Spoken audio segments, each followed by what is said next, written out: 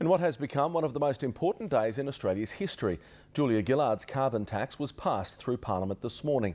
The news receiving a mixed review here on the coast, many still confused about what it means for them. A round of applause, victory for Julia Gillard, who got through Parliament what Kevin Rudd couldn't. Amenities Bill 2010 without amendment. The impacts of the carbon tax remain somewhat a mystery to most here on the coast. Not a fan, can't see any way out of it though until we get an election. I think it's a good thing because for the future, we have to think green. So we're just going to have to budget for it and get used to it, yeah. It will mean an average $9.90 increase to the weekly budget for households, but the government will offer a range of tax cuts for some workers. Single seniors will receive almost $340 extra a year. Farmers won't have to pay the tax, while small businesses will receive tax concessions. Hopefully, fingers crossed, they'll have some sort of a positive impact and everything will roll smoothly from here on.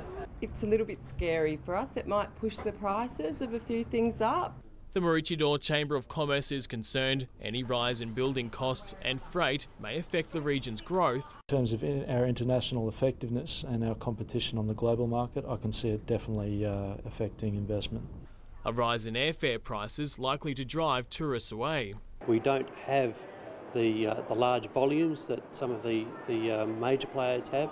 But the Environment Council believe the tax will go some way in protecting what's ours. The Sunshine Coast is one of the regions in Australia that is of greater than average threat of global warming and sea level rises. The carbon tax will come into effect next July.